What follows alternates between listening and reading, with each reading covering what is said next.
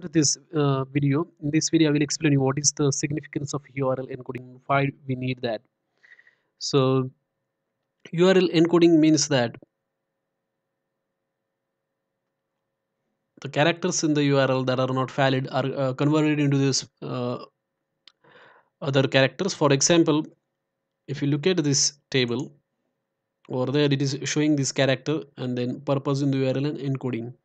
So, if you have a space in the URL, which is not recommended, of course, so those spaces are replaced by the %20 or plus sign. And similarly, if you have percentage, it is replaced by %25. If you have at, it is replaced by %40, and so on.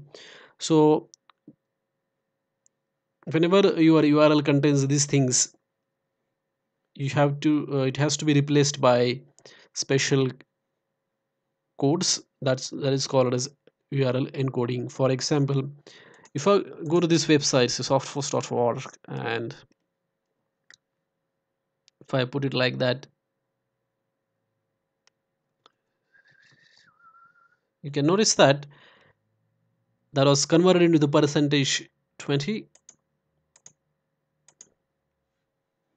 Or say if I go to this URL and if I do it like this, you will notice that the space was replaced by the %20. So that is called as URL encoding. So you cannot pass the any string or the in the form of URL. That URL has to be encoded with proper numbers. And here is a list of some of the encodings that can be used. So that is what the encoding is URL encoding is all about. Thanks for watching this video.